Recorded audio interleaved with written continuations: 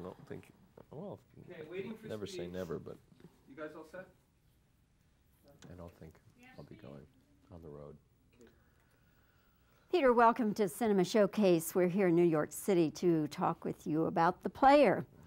And I enjoyed your performance very much. I like the film. I hope it's not too inside for, you know, Peoria, as they say. Do you think that it is a little inside for people across the country? No, I don't think so. I mean, in a big way, I hope not. But I think there's sort of a cottage industry has grown up, you know, in the last several years about, you know, the movie industry. There's got Entertainment Tonight and all sorts of shows talking about how much so-and-so makes and who's going out with whom and how much, you know, and in the papers, the box office reports of the video sales and rentals, weekend box office. And I think it's, you know, an awareness that people have of the industry. And also I think it's, you know, it's a story about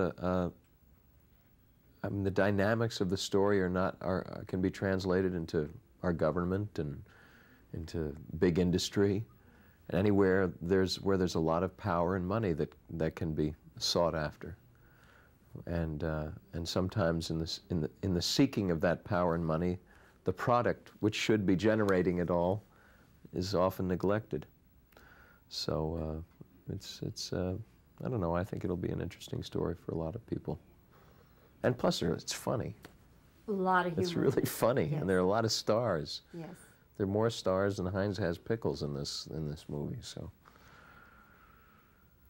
You have worked with Robert Altman before. Yes. In the TV production of the Caine Mutiny Court Martial. Right. The thing we always hear about working with Robert Altman is that, from actors, is that he gives you so much freedom. Is that the reason you like working with him? Well, I like working with him because he's such a fine filmmaker. And I also like working with him because, yes, it's not just freedom. I mean, freedom, he creates, first of all, he values you. He really respects you, you know, and to feel respected as a fellow craftsman imbues you with a sense of power and freedom, and kind of he creates this environment in which you can really do your best work. But by the same token, you also have just as many opportunities to be free and fail, but that's not really an issue with him. So yes, it's freedom, and the fact that his movies are about something usually, and that's always a kind of great source of fuel. And you know, the environment, it just doesn't get better, really. If you want to change, let's say you've got a fairly lengthy speech, and if you want to change it a little bit, is that okay with Robert Altman?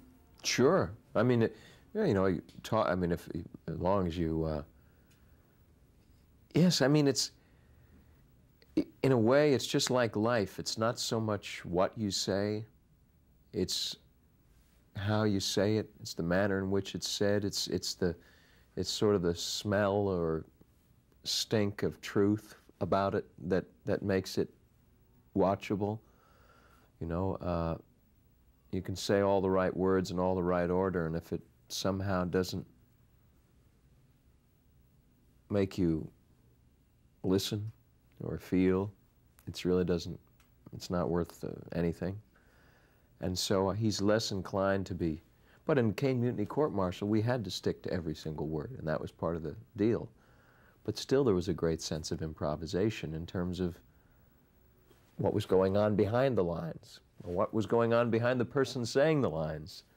And so there's always, you're never asked to be less alive than you think a person might be in that circumstance. He encourages you to behave truthfully. Peter, what would happen, though, if another actor were doing something that he wanted to do, and if you don't feel comfortable with that actor doing what he's doing, but it seems to be okay with Mr. Altman, then where are you in that situation? Well, you shouldn't, I mean, your work as an actor shouldn't be that dependent on what, I mean, your job as an actor is to be playing your role, you know, is not to be, I mean, his job as director is to be fulfilling a vision he has for that story.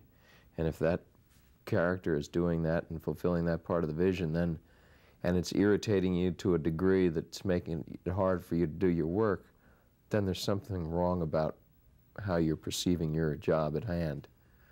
And you just have to think, well, that person's not preventing me from doing good work. I'm preventing me from doing good work, but why?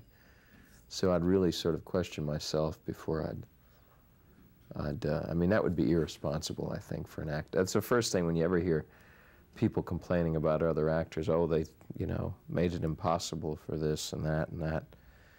That's more of an indictment of the person saying that than it is of the person that they're complaining about, I think. So in other words, you say, Peter, get over it and get on with it. Is that what you do? Well, what I'd say is, what's really bothering me here, and maybe it's a good thing. Maybe this is a good thing. In fact, maybe I should really let it bother me. And maybe I should say to Bob, says, yeah, but I think I just ought to, like, pour this cocktail on his head. He'd say, great. Or how about if I just shoot him? Or I don't know, or throw up on him. I don't know, whatever it is, or just storm, whatever it is. But the fact that I have a strong reaction should not be ignored. It should be played. But whether it's played or not played, that's a choice. But I'd get into it. I'd think, oh, this is good. There's something happening here, and I'd like to kill that person, and I don't know why. See, Peter, I think in this last little bit here, you have totally explained what it is like to work with Robert Altman and why people love him so much. Peter, I've enjoyed this interview very much, and we're happy to have had you on Cinema Showcase here today. And wish you and everybody concerned with the player the best of luck. Oh, thank you. Come see it. Stop tape, please. But You guys all set? I don't think I'll be going on the road. Peter, welcome to Cinema Showcase. We're here in New York City to talk with you about The Player. And I enjoyed your performance very much. I like the film. I hope it's not too inside for, you know, Peoria, as they say. Do you think that it is a little inside for people across the country? No, I don't think so. I mean, in a big way, I hope not. But I think there's sort of a cottage industry has grown up, you know, in the last several years about, you know, the movie industry. There's got Entertainment Tonight and all sorts of shows talking about how much so-and-so makes and who's going out with whom and how much, you know, and in the papers, the box office reports of the video sales and rentals, weekend box office. And I think it's, you know, an awareness that people have of the industry. And also I think it's, you know, it's a story about I mean, the dynamics of the story can be translated into our government and into big industry, and anywhere where there's a lot of power and money that can be sought after. And sometimes in the seeking of that power and money, the product which should be generating it all is often neglected. So I don't know, I think it'll be an interesting story for a lot of people. And plus, it's funny. A lot of humor. It's really funny, yes. And there are a lot of stars. Yes. There are more stars than Heinz has pickles in this movie, so. You have worked with Robert Altman before. Yes. In the TV production of the King Mutiny Court-Martial. Right. The thing we always hear about working with Robert Altman is that, from actors, is that he gives you so much freedom. Mm-hmm. Is that the reason you like working with him? Well, I like working with him because he's such a fine filmmaker. And I also like working with him because, yes, it's not just freedom. I mean, freedom, he creates, first of all, he values you. He really respects you, you know, and to feel respected as a fellow craftsman imbues you with a sense of power and freedom. And kind of, he creates this environment in which you can really do your best work. But by the same token, you also have just as many opportunities to be free and fail, but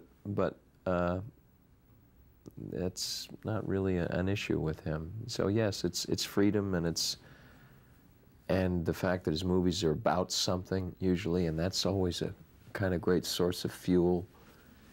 And you know, the environment, it just doesn't get better, really. If you want to change, let's say you've got a fairly lengthy speech, and if you want to change it a little bit, is that okay with Robert Altman?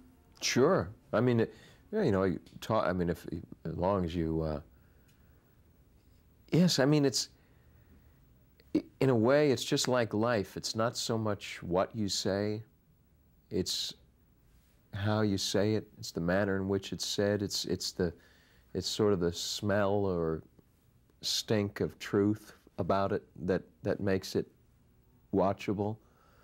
You know, you can say all the right words in all the right order, and if it somehow doesn't make you listen or feel, it's not worth anything. And so he's less inclined to be, but in Caine Mutiny Court-Martial, we had to stick to every single word, and that was part of the deal.